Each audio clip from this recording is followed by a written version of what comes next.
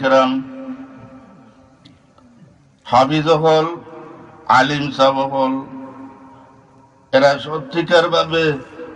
আল্লাহর হুকুম অনুযায়ী যদি দুনিয়াত চলিয়া যাইতে পারই আমল করি যাইতে পারই তাইলে তাইনো জান্নাতি হইবা সন্তানর মা বাবা গোষ্ঠী গাড়ার আরো একজন হাফিজ সাহেবের 10 জন একজন আলিম সাহেবের 40 জন পর্যন্ত বেহেশত লইয়া যাইবা সুবহানাল্লাহ এটার মর্যাদা আল্লাহর কাছে এত বেশি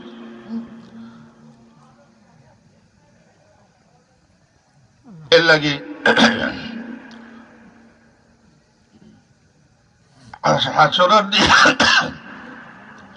হাসরের দিন ইলা হইব জাহান্নাম অবতারিত হয়ে গেছে আল্লাহ ফয়সালা করিয়া দিলাইছেন জাহান্নামী হলে দিকেই বাবা আল্লাহ হই বাবা আল্লাহ আমরা তো কিচ্ছু জানতাম না আমরা যে নমাজ পড়তাম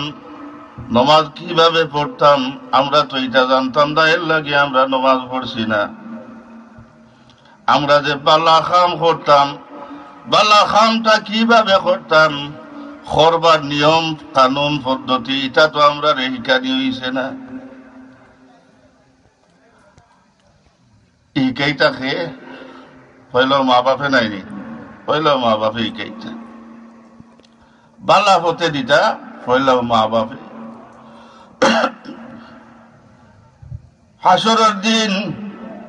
আওলাদ হলে সন্তান হলে মা বাবার উপরে অভিযোগ করে লিবা দেওয়া আল্লাহ আমরার মায় বাবা তো আমরা এইটা শিখাইছেন না আমরা যদি জাহান্নামও যাইতে হয় তাইলে এর আগে আমরার মা বাবারে জাহান্নাম দেও এরপরে আমরা যাইমু নাউযুবিল্লাহ এর লাগে মা বাবার উপরে দায়িত্ব হইল আল্লাহ আমরা সন্তান দিছই আওলাদ হল দিছেন এখানে আমরা সুশিক্ষা দিতাম সুশিক্ষা দিতে যদি আমরা অবহেলা করি আমরা অমনোযোগী হই তাইলে এটার লাগে হাসরের দিন আপনি আমি আমরা আল্লাহর দরবার ও জবাবদিহিতা করা লাগবো ছুটিয়া যাইতাম পারতাম না আলিমহল বললে আগে হইতা যে মেসাব বনতা মেসাব যে বানাইতাম ফুয়ারে খালি লিল্লা খাইতো এখনই যুগ রইছে না না এখনই যুগ রইছে না এখন একজন আলিম সাহেব